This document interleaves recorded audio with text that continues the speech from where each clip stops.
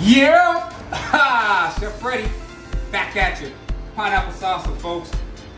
Crazy cool flavors going on. Super simple. You know, a lot of people preach acid, acid, acid. Pineapples already have a lot of acid in it. So in this recipe, folks, I'm dialing down on the lime juice and lemon juice. If you're just using one pineapple, to be honest with you, you don't need any. If you want a little acidity, add a little bit of splash from maybe half a lime. But for this recipe, I'm going 15 cups of pineapples, and I'm only going a quarter cup of lime juice, folks. Just a quarter cup. I'm not going crazy. A lot of people complain about acid reflux or it just being a little too tangy sometimes. That's because pineapples have a lot of acid in it already.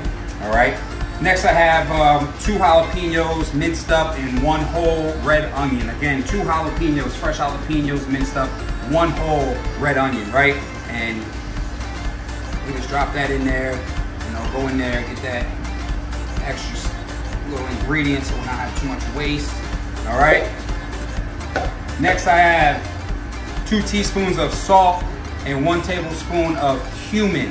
And maybe you don't like cumin, take it out. It's all right. You don't have to follow my recipe. I'm just giving you guys base things, and you can work with it from there. Following that, we have 1 cup of cilantro. Cilantro, everybody. Man, what an underappreciated product. Cilantro. I don't like it. Next, folks, I have gutted, and if you watch another video, I show you how to gut tomatoes, okay? So follow our videos and make sure you go and look, because a lot of the times I'm showing you how to get to this point, all right? So we're going over how we're gonna dice. We're going over how we gut a tomato. So I have 2 gutted and then diced up Roma tomatoes. Again, Roma tomatoes, which in the video I showed you how to julienne them and also gut and dice them down for the purpose we're doing today, for a salsa. Again, now, folks, I have all of my trash done. We can clean up. Last part here. We just mix it up, guys, and we just, you know, get in here. Now, you could add in some bell pepper if you wanted to. I don't like to. I got the jalapeno in there for a little bite. The pineapple's nice and sweet. Let me go through some more profiles there. We have some onion in there, give it a little cut, you know. We have some tomato in there to kind of bring it down a little bit, and just a nice fresh tomato.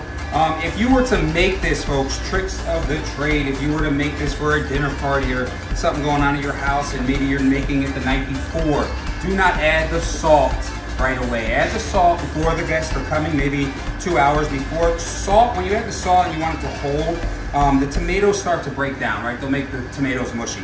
Right now we're at one of my restaurants. We'll use all of this today, so I added the salt. Now, if I was making this ahead of time, maybe doing some prep for tomorrow, I would add my salt tomorrow morning before I serve this product.